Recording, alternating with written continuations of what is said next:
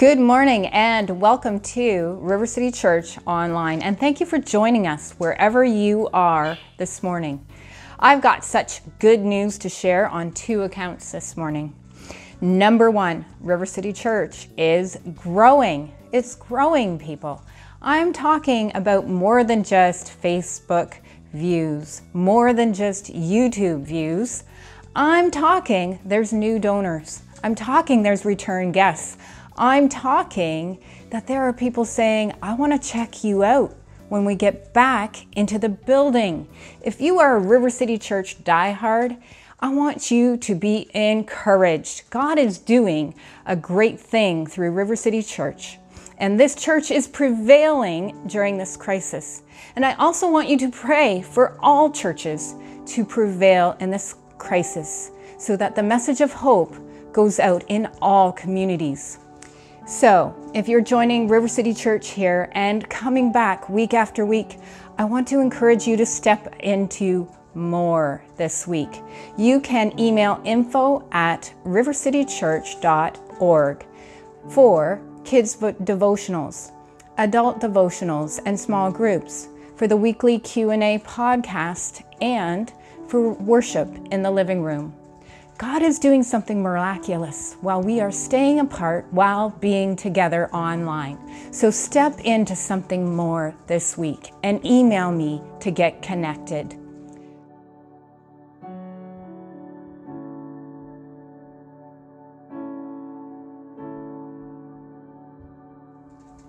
And now for the second thing that I want to share, and this is it. We've got a very special service planned for you today. We have a guest speaker, Martin Dam from Stratford CRC, joining us with a very special encouragement crafted just for this time. And so get yourself into a comfy couch and get a coffee in your hand, because you're not going to want to miss a single word of what he has to say this morning. Sean's going to lead us into worship. Martin's going to deliver the message, and I'm going to be here to wrap it up. See you then.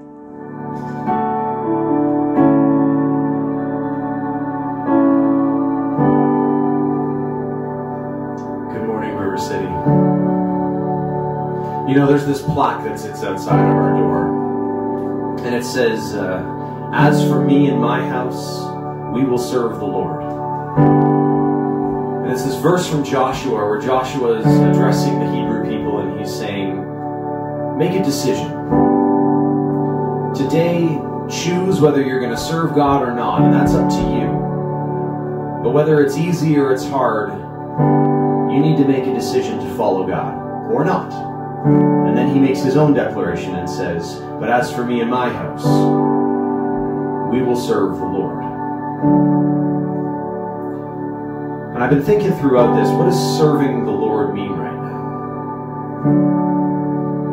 And Jesus tells us in his own words that if we want to follow him, we need to pick up our cross. We need to obey his commands. We need to love others as he has first loved us. And he didn't say we had to do that just when things were easy, but we had to do it even when things are tough. Because we need to follow his example. And he was obedient to God, and he did what was right and what was good, right to the very end. Even as he hung upon the cross, he was still forgiving those who were crucifying him. And so I wonder, what's my life saying right now? What's your life saying? Is it saying, as for me, I choose to follow God? What's your life saying when you're interacting with the grocery clerk, when you are out getting groceries, or when somebody else walks in front of you in the lineup because you're trying to social distance and they thought that was an opportunity to cut in front of you? What's your life saying when you're posting on Facebook? Are you truly following him? Are you trusting in him? Are you trusting in him with your finances, even if jobs are uncertain? Are you trusting in him with your health, even amidst of all the fear and uncertainty in this current situation? Are you trusting in Him with your future? How about your life? Do you trust Him with that too? And these are hard questions. But I think that the time has come. We need to make a choice. We need to say, today, I will choose to follow God. And if you haven't yet, what's holding you back? And if you want to, this morning I invite you to pray these words with me and sing these words with me as we invite God to work in us. Would you pray with me? Holy Father, we want to trust you, Lord. We want to trust you throughout this uncertain time. We want to trust you when things are good, and we want to trust you when things are difficult. But God, we know how hard that can be. And God, we want to follow you today. Jesus, we thank you for the model that you set for us. That even though things were difficult for you, you showed us how to love God and how to love our neighbors as ourselves. And Holy Spirit, we pray that today you would give us the strength that we need to follow you. Would you be honored and glorified in our lives. In Jesus' name we pray. Amen. When the sea is calm and all is right, when I feel your favor flood my life, even in the good I'll follow you. Even in the good I'll follow you. When the boat is tossed upon the waves, when I wonder if you'll keep me safe, even in the storms I'll follow you. Even in the storms I'll follow you. I believe everything that you say you are. I believe and I have seen your unchanging heart in the good things and in the hardest part. I believe and I will follow you. I believe and I will follow you. When I see the wicked prospering, when I feel I have no voice to sing, even in the want I'll follow you. Even in the want I'll follow you. 'Cause I believe everything that you say you are. I believe and I have seen your unchanging heart in the good things and in the hardest part. I believe and I will follow you. I believe and I will follow you. When I find myself so far from home, and when you lead me somewhere I don't want to go, even in my death I'll follow you. Yes, even in my death I'll follow you. And when it comes to end this race I've run, I'll receive the prize that Christ has won. I will be with you in paradise. Oh, I will be with you in paradise. 'Cause I believe everything that you say you are. I believe and I have seen your unchanging heart in the good things and in the hardest part. I believe and I will follow you. 'Cause I believe everything that you say you are. I believe and I have seen your unchanging heart in the good things and in the hardest part. I believe and I will follow you. Yes, I believe and I will follow you. Oh, I believe and I will follow you. Oh, I believe and I will follow you.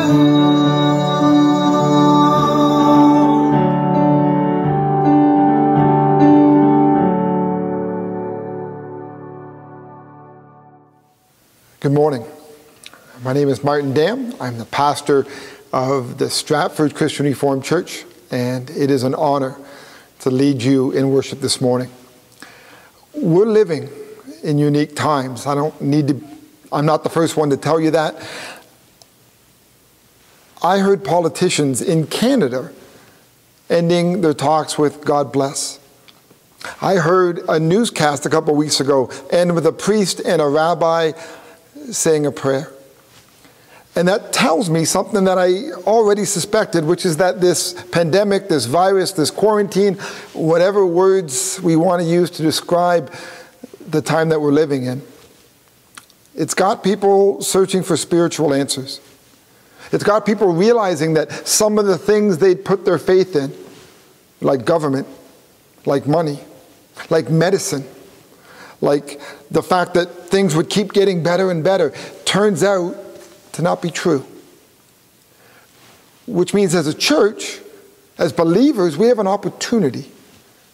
We have an opportunity to share the good news at a time when our neighbors and our co-workers and the people in our communities are more ready to hear it, perhaps, than they've ever been. Which means, as Christians, we have to be thinking about how we can be most effective in doing that. And that's what this passage actually is about. And I'm telling you that at the beginning because when I read it to you, that's not going to be what it sounds like. When you first read this passage, your initial impression is that this passage is about a pay dispute. It's going to sound like Paul and the Corinthians are arguing about whether one owes the other money. When I first read it, it reminded me of an experience when I got my first house. I got married. I was new to home ownership and all the things that came with it. It was an old house, needed a bunch of work, and friends would come in and they'd offer to give me a hand with painting, with plumbing, with electricity, with whatever they happened to know. And I'd always wonder, as they were helping me, was this a favor or was I going to pay them at the end? If I offered to pay them, would they accept it or were they going to show up unannounced with a bill? And I think that uncertainty is at first glance what this passage is about. But once you understand it, you're going to see it's about something deeper. So let me read it to you now. This is 1 Corinthians chapter 9, starting at verse 1. I'm going to go to verse 18. Am I not free? Am I not an apostle? Have I not seen Jesus our Lord? Are you not the result of my work in the Lord? Even though I may not be an apostle to others, surely I am to you. For you are the seal of my apostleship in the Lord. This is my defense to those who sit in judgment on me. Don't we have a right to food and drink? Don't we have the right to take a believing wife with us as the other apostles do, and the Lord's brothers, and Cephas? Or is it only I and Barnabas that must work for a living? Who serves as a soldier at his own expense? Who plants a vineyard and doesn't eat its grapes? Who tends a flock and doesn't drink the milk? Do I say this merely from a human point of view? Doesn't the law say the same thing? For it's written in the law of Moses, do not muzzle an ox while it's treading out the grain. Is it about oxen that God's concerned? Surely he says this for us, doesn't he? Yes, this was written for us, because when the plowman plows and the thresher threshes, they ought to do so in the hope of sharing in the harvest. If we have sown spiritual seeds among you, is it too much if we reap a material harvest from you? If others have this right of support from you, shouldn't we have it all the more? But we did not use this right. On the contrary, we put up with anything rather than hinder the gospel of Christ. Don't you know that those who work in the temple get their food from the temple? And that those who serve at the altar share in what is offered on the altar? In the same way, the The Lord has commanded that those who preach the gospel should receive their living from the gospel. But I have not used any of these rights. And I am not writing these things in the hope that you would do such things for me. I would rather die than have anyone deprive me of this boast. Yet when I preach the gospel, I cannot boast, for I am compelled to preach. Woe to me if I do not preach the gospel. If I preach it voluntarily, I have a reward. If it's not voluntarily, then I'm simply discharging the trust committed to me. What then is my reward? Just this, that in preaching the gospel I may offer it free of charge, and so not make use of my rights in preaching it. We'll stop there. The word of the Lord. So, when you look at the passage, you can see that verse 3 is the complaint. The complaint that Paul is making to the Corinthians is simply this: don't we have a right to food and drink? And Paul spends most of the first 15 verses explaining why the answer to that question is yes. He starts in verse 2 when he talks about the seal of my apostleship is you. What he means is that Paul planted this church in Corinth. If you go back and you study the whole book, then you'll see that there's a constant argument in 1 Corinthians about Paul reminding them that he had a right to speak into their lives because he's the one who shared the gospel with them in the first place. And he says that here. He says, the fact that there's a group of believers in Corinth tells you that I've been effective in my work. And then he goes on after the complaint in verse 3, and he asks a bunch of rhetorical questions. They start, I think, in verse 7. He says, does a soldier serve at their own expense? No. Does a farmer or a shepherd take care of flocks and not drink the milk?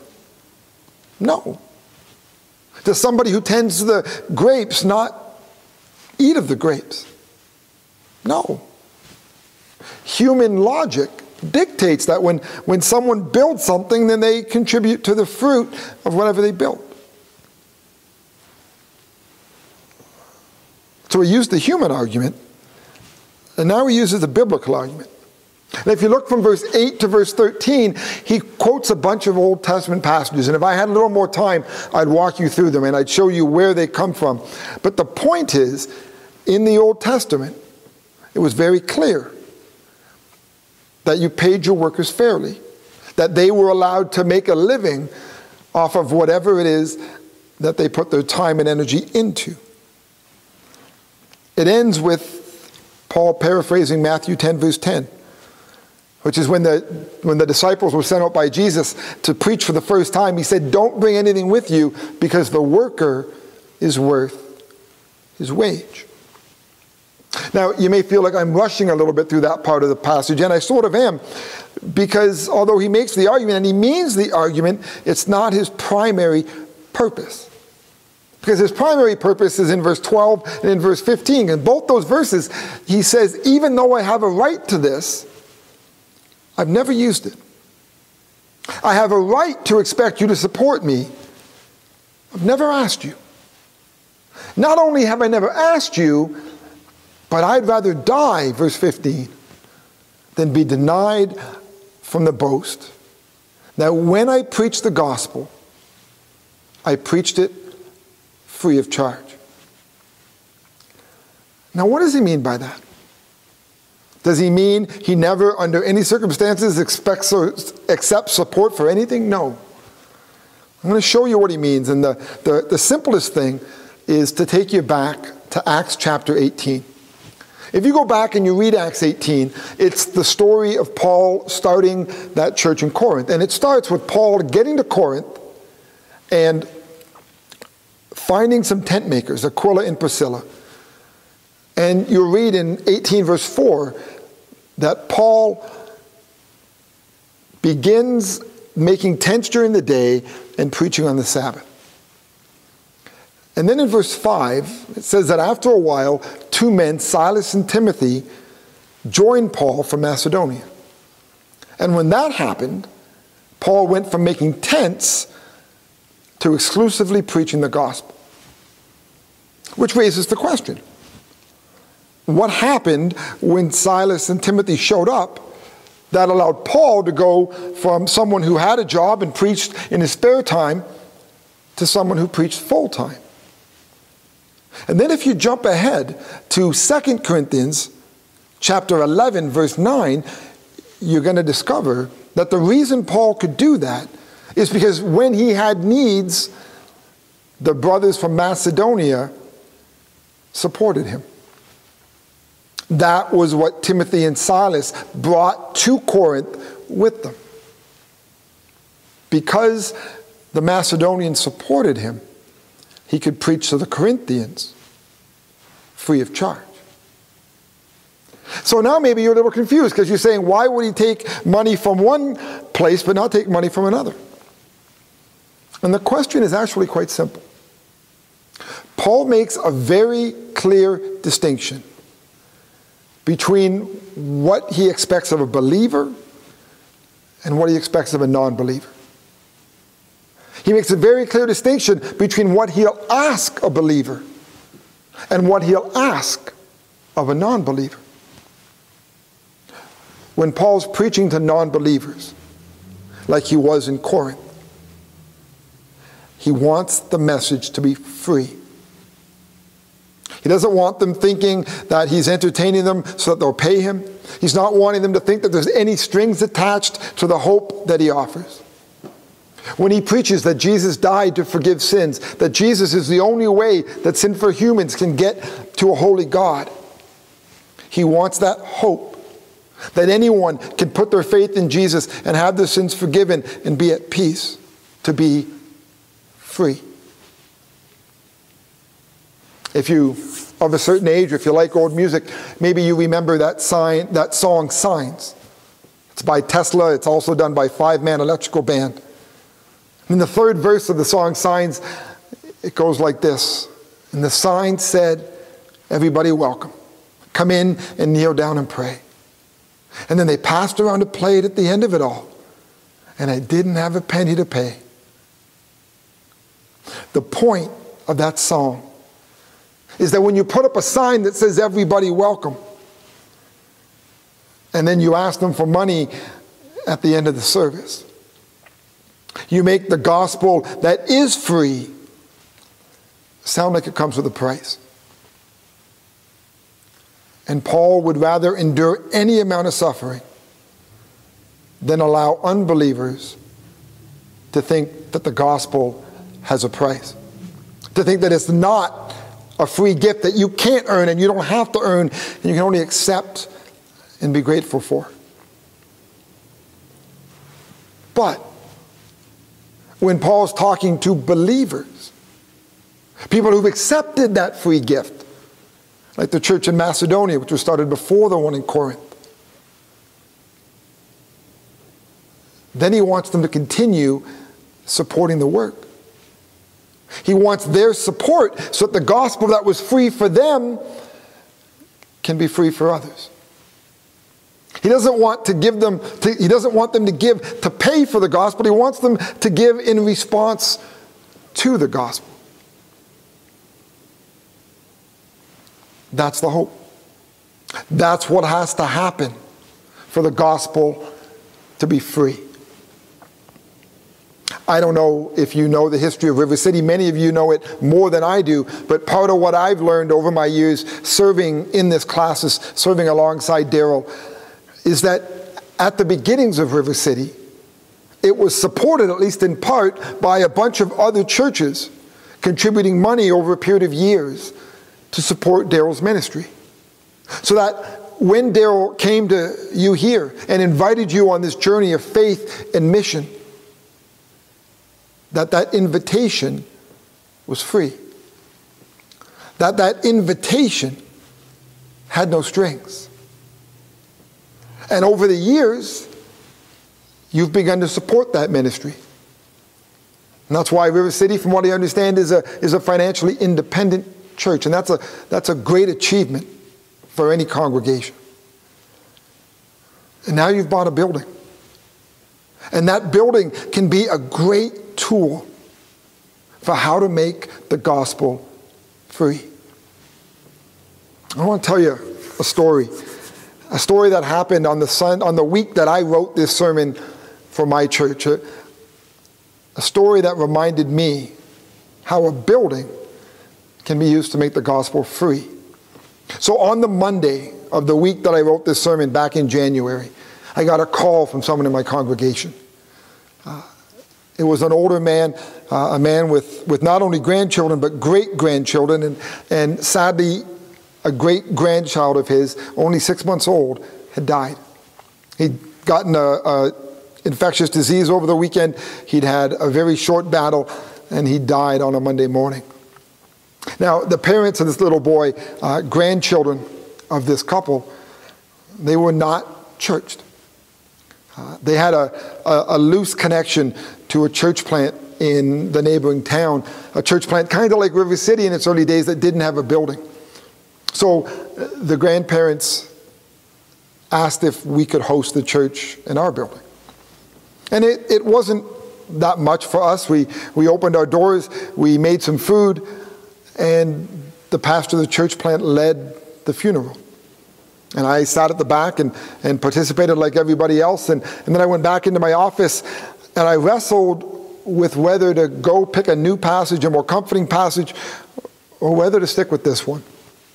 And for a bunch of reasons not connected to the funeral, I stuck with this one. And I preached it on Sunday morning. And after the sermon, before the closing prayer, one of the family members of that family asked for a couple of minutes just to thank the congregation for the way they opened up the building.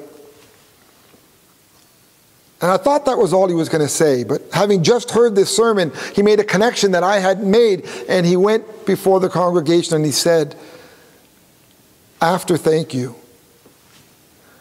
he said, you made the gospel free.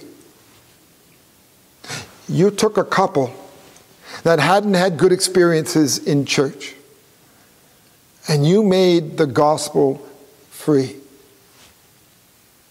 You took a group of people that were hurting and grieving and asking questions, and you allowed the gospel to be proclaimed for free. Thank you for that.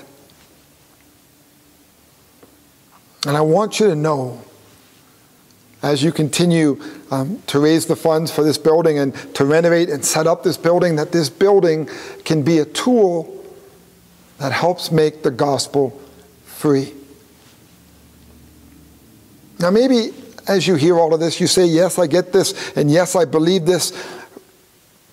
But I know whenever I'm asked to give, that I might do it, but I do it out of guilt or I do it out of obligation. I don't do it out of joy.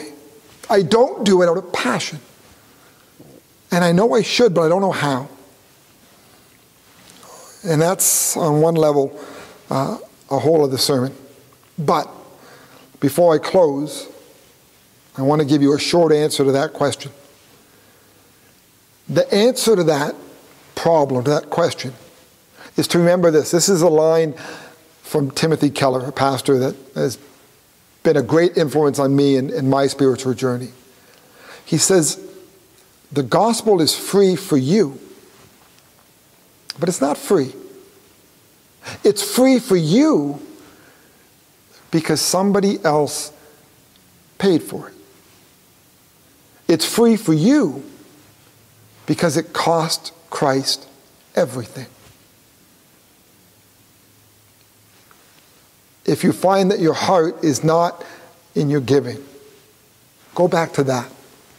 We're a week past Easter, a week past Good Friday, when we remember that Jesus died for us, that Jesus suffered for us, that Jesus went to the grave, descended into hell for us, and on the third day, he rose again. And because of that cross, because of that empty tomb, we know that our sins are forgiven. Meditate on that. Meditate on the free gift given to you. Allow that to soften your heart. Allow that to guide your response.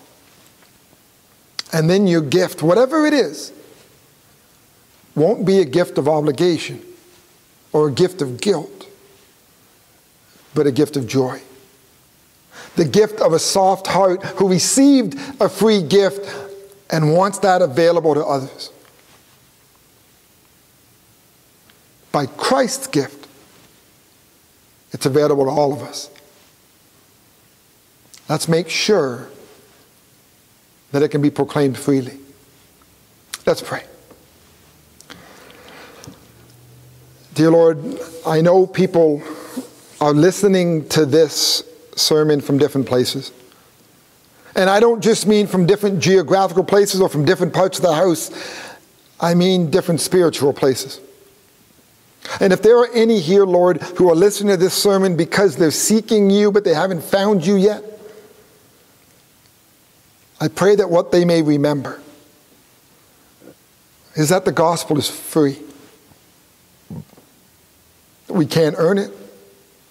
We can't pay for it.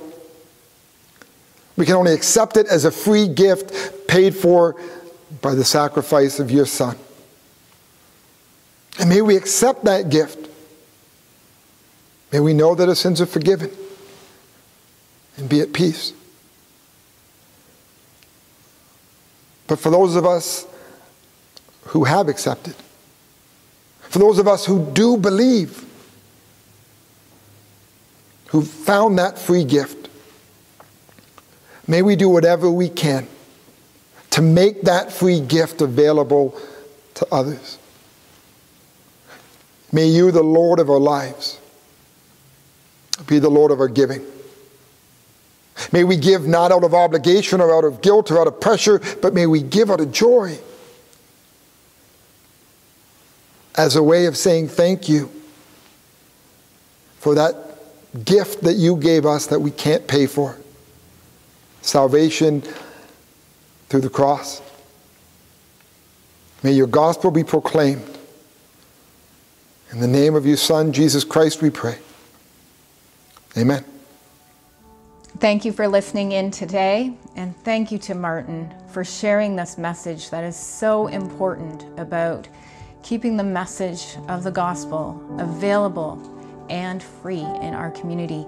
And as this crisis continues, our online communications are a primary means that we're letting you know about River City Church's financial needs. Last week we mentioned that our general fund has been falling behind. And so we want to keep that before you, that our general fund needs your support. Our general fund is important because it takes care of our operational expenses. And so please take time to give after the service today and keep the message free of charge. We want to give so that others have access to this hope that we have in Christ.